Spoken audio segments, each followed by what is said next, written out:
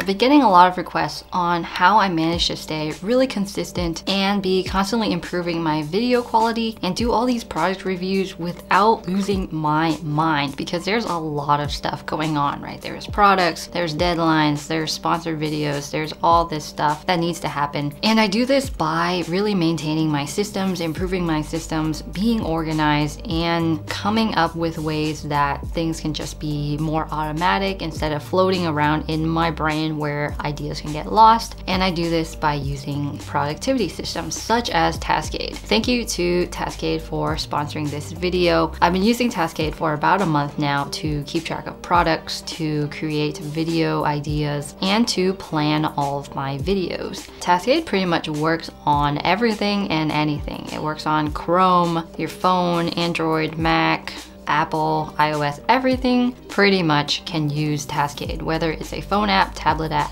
web app, PC app, whatever. And the greatest thing about that is I could just take it on my phone, use the checklist function, and not have to go back to my computer over and over and over again, because that can really waste a lot of time. But anyways, let's jump into Taskade. Okay, so when you first open Taskade, you're gonna have to sign in, and I log in with my Google account or whatever, and you start with this team workspace. And I made a new workspace for myself and I called it the Blvd video tracker. And in there, that's where all of my ideas exist. That's where completed videos exist. That's just where things are organized. There's different ways that you can view these projects, but I use it pretty straightforwardly. Now this is all free unless you want to store files that are more than 5 megabytes in size and under 250 megabytes. Then it's $5 a month, which is a really affordable plan for a productivity app that does so much. But first, we need some coffee, so I'll be right back.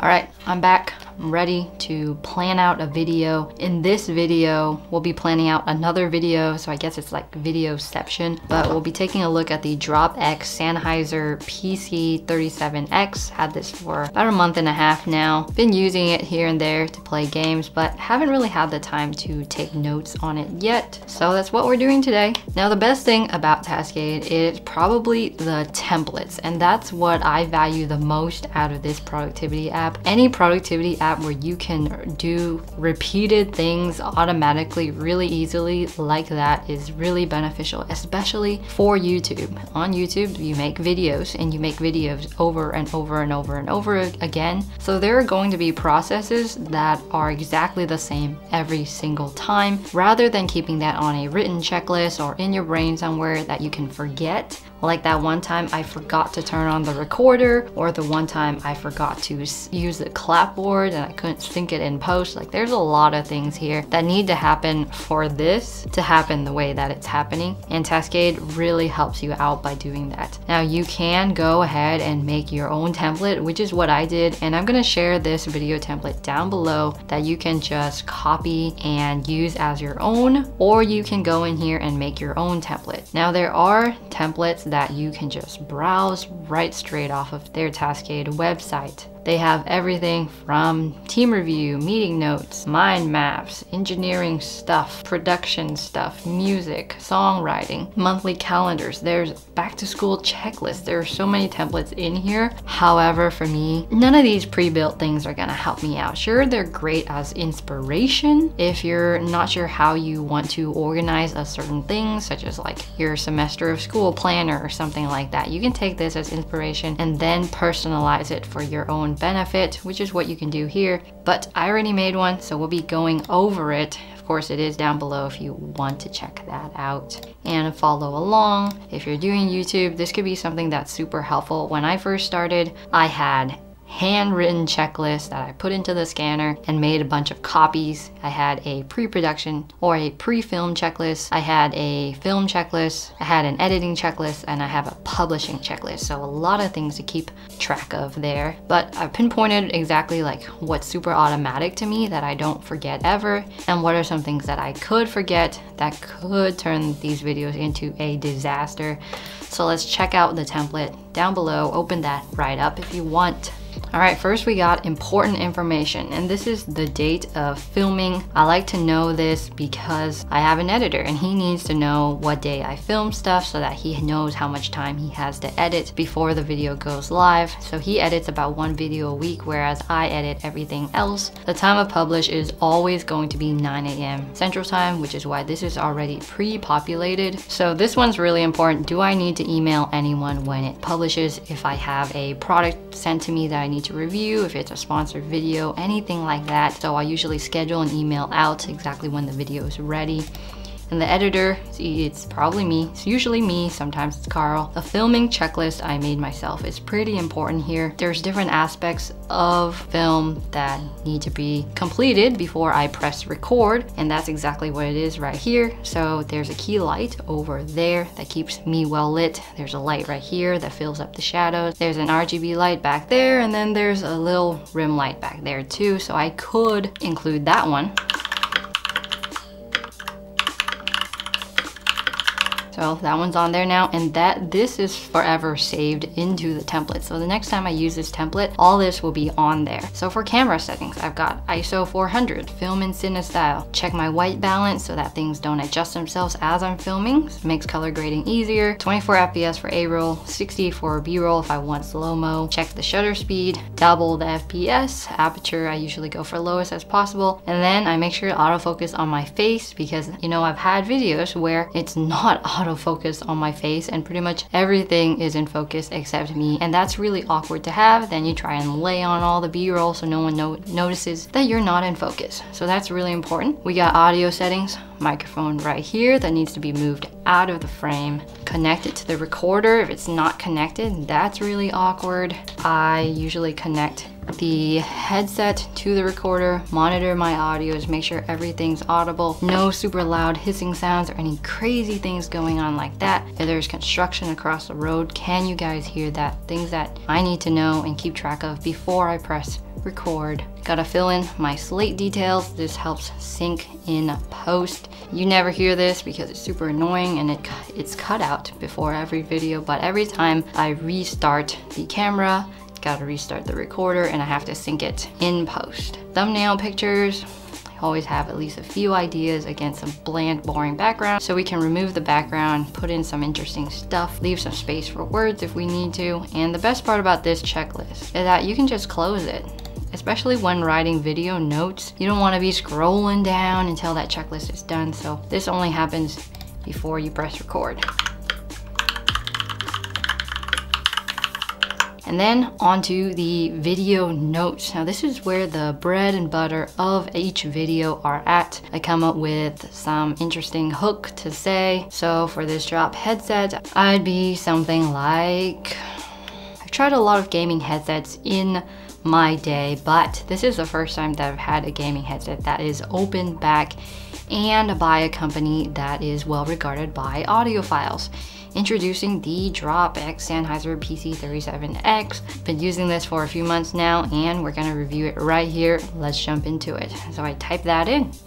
All right, so that would be like an interesting hook that would go in here if this were a project, not a template. So don't type anything into your template because your template is going to be used from video to video, the exact same stuff. So all that we'll be working on pretty soon. Metadata, we've got title ideas, thumbnail ideas, anything that I need to include in the description, and then some tags, but I really never fill this out. This is really just there. I rarely even use tags nowadays anyways, but that's the template. template. You can use that if you want to. If not, you can make your own. Let's go into projects. All right, so in projects, you can see that I've got some video ideas here already, and then I've got some completed videos here already that I completed and they're done with. So we'll start a new project for the Dropbox Sennheiser PC37X. Just press new, and then we'll go into our template. So it selects a template, it'll pre-populate everything. There's that checklist that we talked about earlier. But for now, let's close it. All right, so I'm editing this one. And I don't need to email anyone because I purchased it. I typed down the hook that we had earlier, and then of course the intro will go something like, this is Betty from Switch and Click, blah blah blah, I got this, blah blah blah, the reason I got it, and blah blah blah. So of course for content, we've always got what's in the box.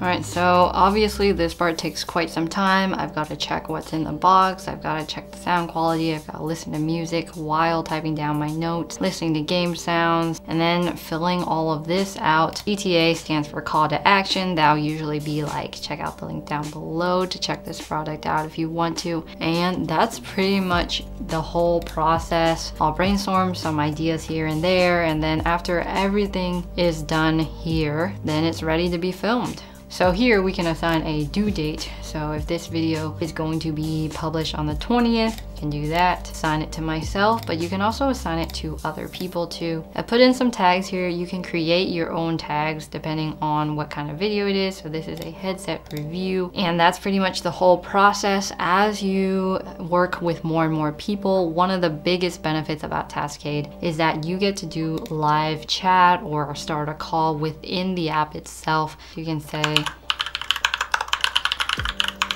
and that will be seen right there, just like Discord or Slack or any other instant messenger like that. And that's really cool that it's in the app itself. Other productivity systems that I've worked with, I have to go into another communication app to communicate with someone else rather than within the productivity app itself. So that is really, really stinking cool. Hey guys, this is Betty from the future. While editing this video, I forgot to mention that within the app itself, whether it's through the website app or the PC or tablet or phone or wherever, you can also do screen sharing as well as video conferencing straight within the app itself without any downloads needed, which is super, super awesome. All you need to do is start a call and allow the browser to access your microphone and camera, and that's pretty much it. You don't need to download any external software or anything. That's pretty darn cool. So you can do that. If you don't want to see that, you can close that.